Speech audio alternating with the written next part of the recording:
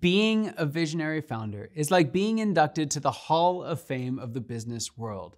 It is about being known and recognized for an entire lifetime of achievement, not in only what you accomplished yourself, but in how you changed the game itself, how you paved the way for future generations to accomplish far more than you ever imagined.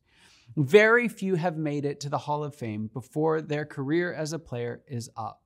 It's something that is recognized when your time in the spotlight has come and gone. I believe this is even more true in the business world. Visionary founders are rarely fully recognized in their lifetime. Their brilliance usually takes time for the rest of us to truly comprehend.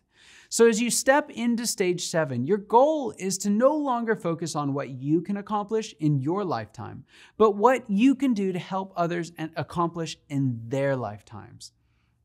And that concludes your evolution as a founder. And our time in this series together has come to an end. I hope that you were challenged and comforted along the way.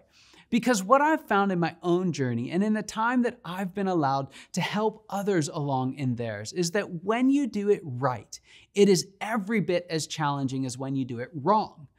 But it is exponentially more rewarding. And it can be easy to settle, it can be easy to blunder and bounce our way through any of these stages. But when you do, you severely limit your own ability to progress, and even more importantly, your ability to help others grow through their own journey. So I want to end with this. Take a moment now to identify what stage you are in, and then carefully consider the strategies that I've given for that stage. How much time are you devoting to those strategies? How much time are you wasting on the strategies of the past, hoping that if you can just double down, if you can power through, it'll work?